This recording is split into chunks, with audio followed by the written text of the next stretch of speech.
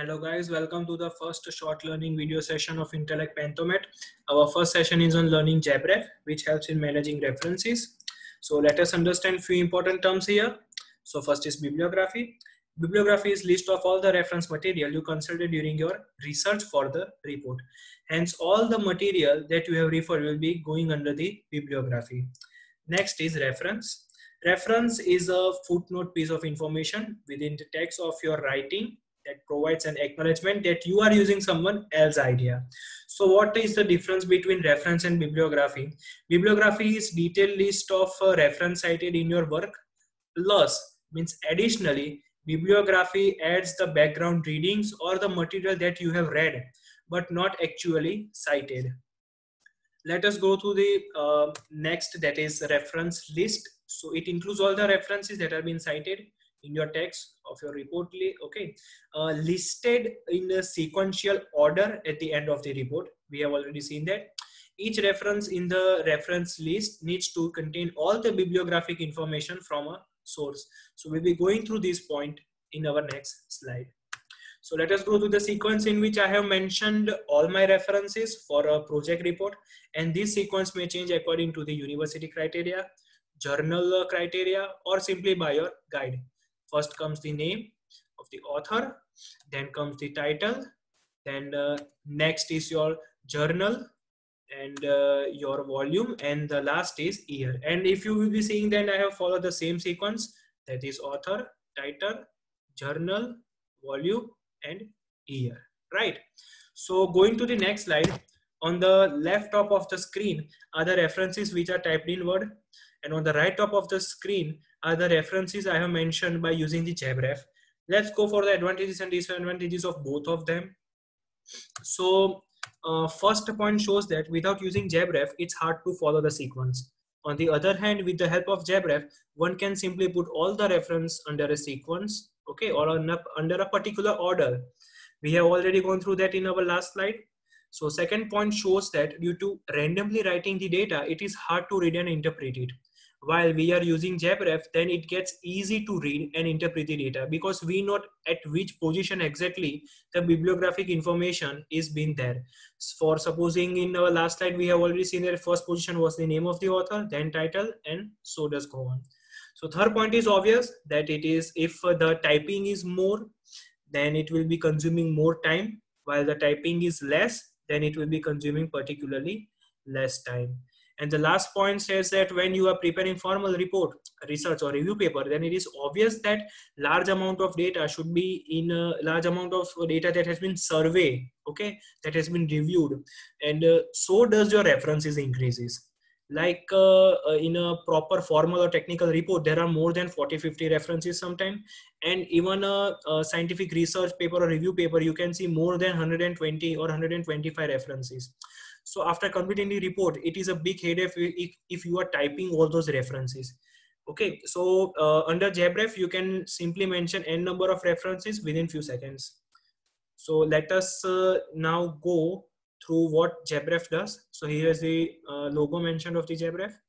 Then JabRef is a free of cost and used to manage your reference. How? It helps you to collect, organize, cite, and sequence the reference.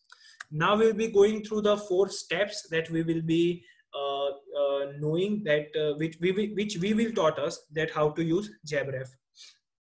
So first of all, we'll be downloading the JabRef. Next is JabRef interface. Then we will be using JabRef, and last is managing our references in Word. Okay, so let us first of all download the JabRef. So I will simply write JabRef download. Okay, I will getting to the first of the site of the official site of the JabRef. I will come down and I will click on download the JabRef. So if you are actually having here guys, I have already downloaded the JabRef setup, okay, which is here. So you need to install it afterward. If you are a Windows user or a RPM or Linux or Mac user, then you can download the version of the JabRef accordingly. So after downloading the version of the JabRef, so this kind of icon will appear. So let me just start the JabRef so that we can know the interface of JabRef, right? So this is basically an interface of the JabRef.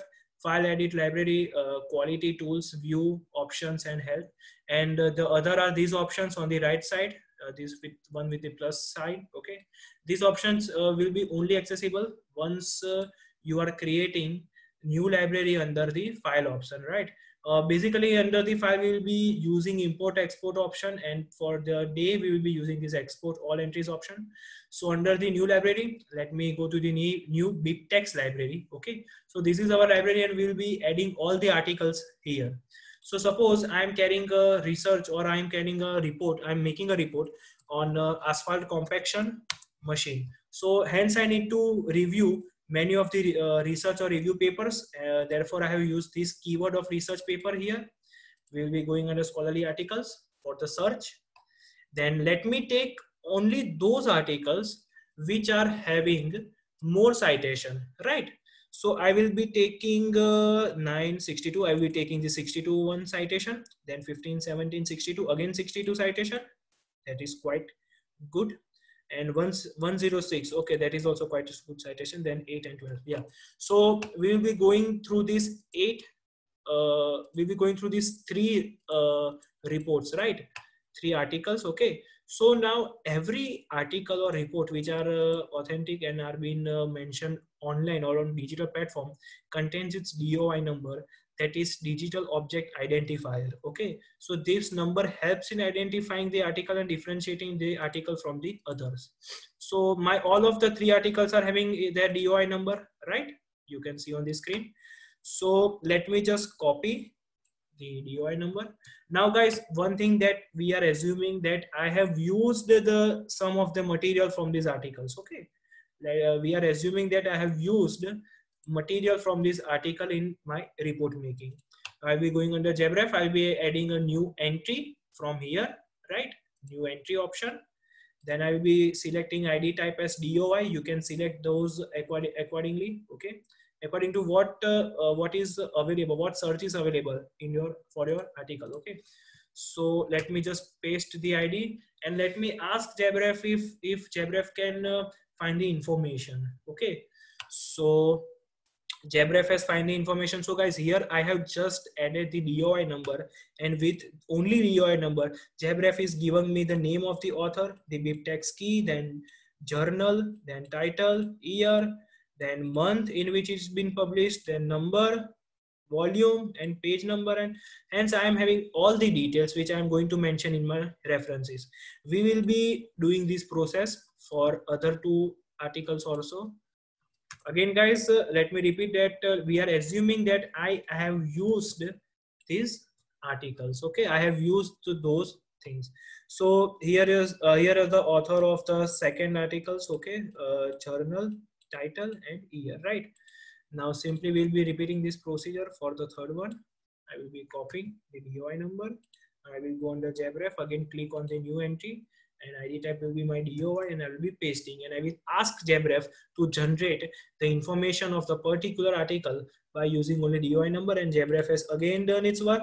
Now guys, in some cases DOI number won't be available. So under that, what you can do, you can simply copy the title, go to JabRef, then we won't be going to new entry now, we'll be going to new article, and you can simply paste the title here. Similarly, you can paste the author, journal, year here. Okay, so you can even manually copy and paste the informations here. Okay, let me just delete because it was just for the sake of understanding.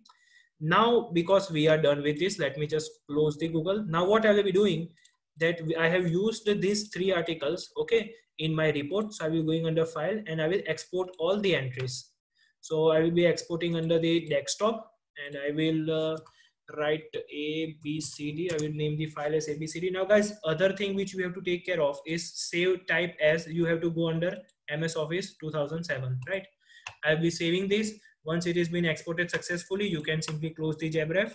Okay, now I am actually going to make this report. Okay, this is my report. Okay, definitely report contains more pages. Okay, but for the sake of example, I have taken this data. So now we will be going under references, and we will manage the sources here.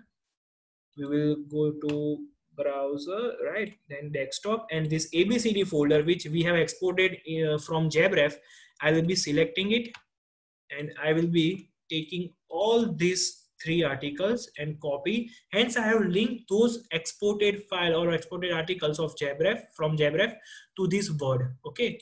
So once you have exported from there and you have linked here, it means that under insert citation, under references, those three articles are mentioned. Okay. So suppose my first paragraph I have taken from the article, third article. So यहाँ पे the first note is been made. So my second paragraph suppose has been come from the second, and my last paragraph I have taken from the first article. Okay, so guys, this 1 2 3 is actually in sequential order. Okay, it's not according to the sequence that has been mentioned under insert citation, right?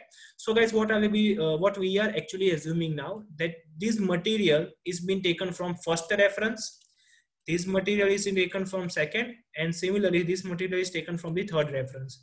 But where are the reference? So with few clicks, that is under going under bibliography option under references, I will simply go to the second option, that is reference, and I will click on that. Okay, hence now, okay, sorry, I have actually not used here. Yeah, so I will be going under bibliography and under references. Hence my references have been mentioned here without even a single click.